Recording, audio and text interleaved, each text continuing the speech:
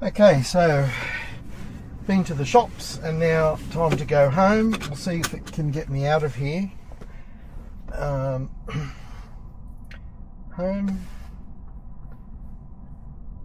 And tap brake to confirm.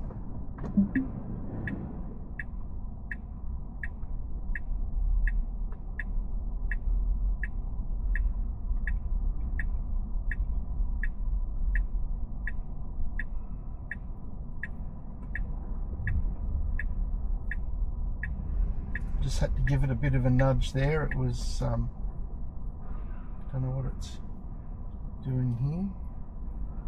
These people flying around. Here we go. Let's try and let it do its thing.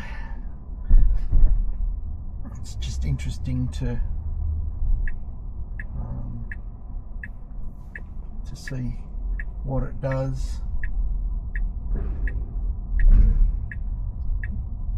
It's funny, it went fairly close to that person pushing the trolley, but obviously not so close that they felt that they were going to get hit, but I probably wouldn't have gone that close. I think in a lot of times when it's in parking situations, and getting in and out of garages and things, it seems to be a lot like a person. It doesn't use full lock enough. See, it's almost stopped around this corner. Now it's stopped. I've just had to give it a tap on the accelerator. And it should have at that point, turning into there, it should have used more lock and just gotten around the corner.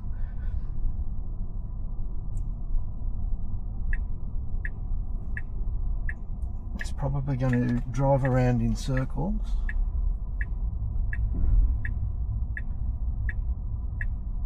Like a concussed goldfish. It's doing this again, it's stopping. Now it's going, oh, now it wants to go left. A snap decision, it must have seen the light.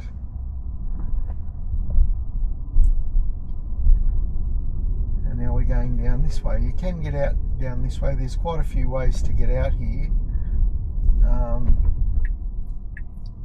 And this isn't one of them. And now we're going back again.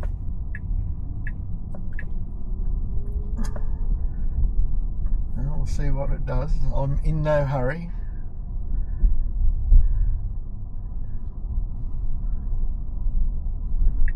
I don't know if this helps it to learn.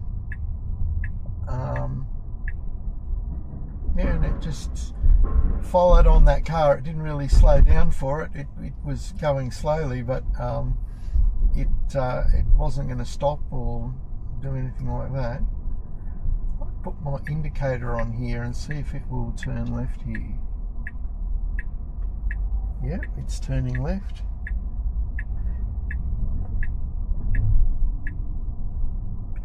And all we need to do now is go straight ahead and we'll go up an exit ramp, or it can turn right up here to go out another exit as well. So if it wants to turn right, I'll let it turn right. If it wants to go straight ahead, I'll let it go straight ahead. Now we have this car in front. There you go. It wants to turn right. It's all right. Yep, let's try down that turn.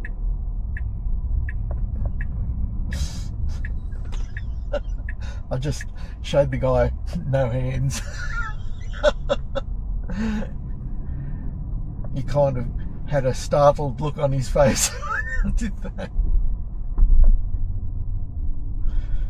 So you could have done a diamond turn there where you have two cars turning right towards each other.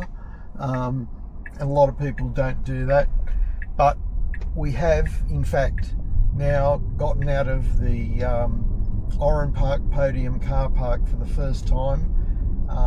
The only thing I did do was use the indicator, to point it down a right direction. So when you're driving, you can use your indicators to change lanes, but it won't take a turn. From what I've found, it'll just keep going straight ahead if that's what is on the screen. If you're just using FSD like you'd use your autopilot, so it'll just kind of want to keep going in a direction. So now getting home should be no problem, and I just have to put my indicator on as I'm approaching my driveway, because it doesn't go up the driveway and into the garage. It will park me on the street close to my house.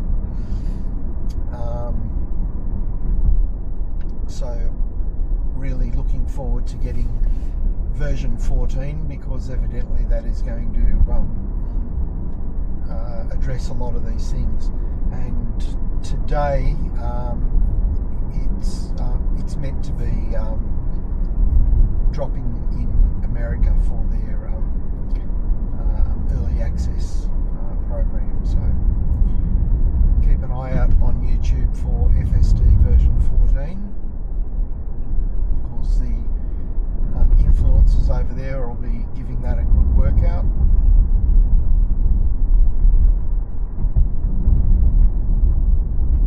But I have to say that the way FSD supervised is in Australia only after a few weeks is so close to being fully autonomous that it's not funny. You can tell that it's so close to it, but those edge cases, those fiddly parking situations, and we're in an underground car park then, so there's no satellite, there's nothing to sort of let it know exactly where it is. It's just using the cameras.